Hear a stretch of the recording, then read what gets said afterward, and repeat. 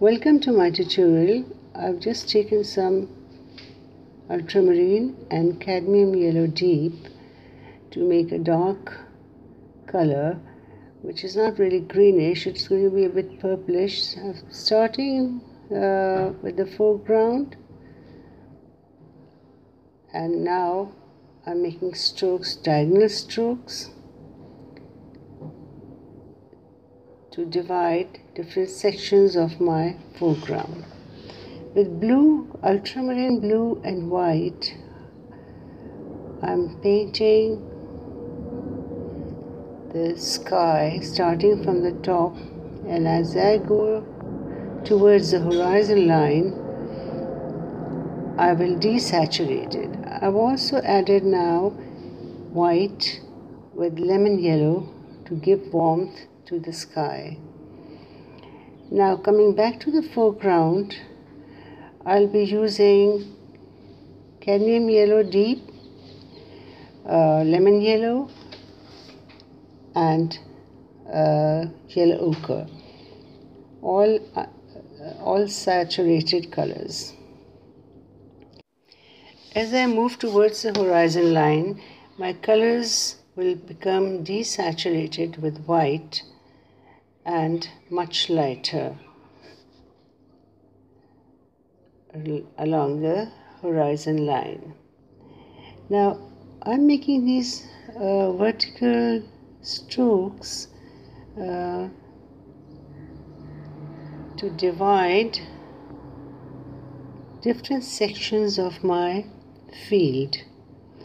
It's very interesting how the palette knife picks up the dark color and sort of creates a nice variety of strokes and also changes the colors of the strokes.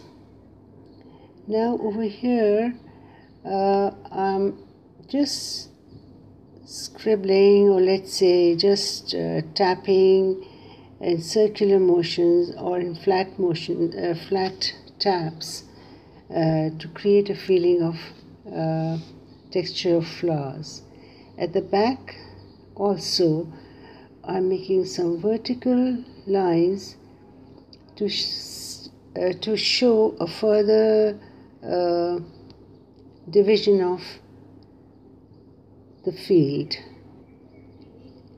Over there as well I have added some darker shade of the same color which I used in the foreground. Here I'm tapping lighter colors to show the flowers, to indicate or to give the impression of flowers. Now I'm stippling actually some dark colors to bring out the flowers. Here I'm sort of defining this part, which is actually a path which is going to go diagonally to the left. I'll keep this pattern of stippling all over the field. I have come back to the sky. Want to add some cadmium as well in it, plus a little darker color on the top, so that it looks part of the whole and creates a nice rhythm.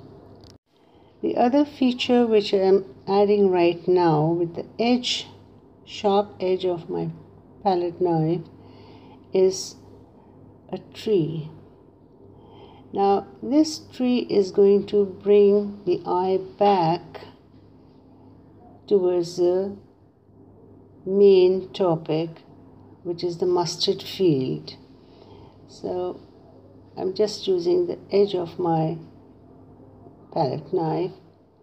The color which I'm using is the same which I had used before for the foreground, which was vermilion and cadmium. It's a pretty dark color, but I needed this color to echo somewhere in the background as well.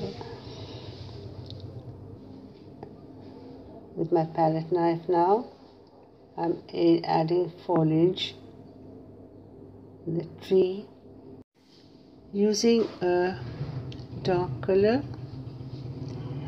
Now the same color, I'm just tapping it very gently near the horizon line, just to define it, just giving an impression of some trees there. I think I have to soften this one as well, definitely, because it's going to take the eye away from the other tree, the main tree. And the white at the back is actually helping a lot because it's softening up the darker color. I'm going right along the horizon line. Now I'm just tapping, gently hovering over the field with a darker color to show the shadow of the tree. Here I'm adding a warmer color, slightly saturated warmer color in the groups, different groups of the foliage. Now I'm going to add the lightest color, which is on the top, where the light is coming from. Thank you for watching. Have a nice day.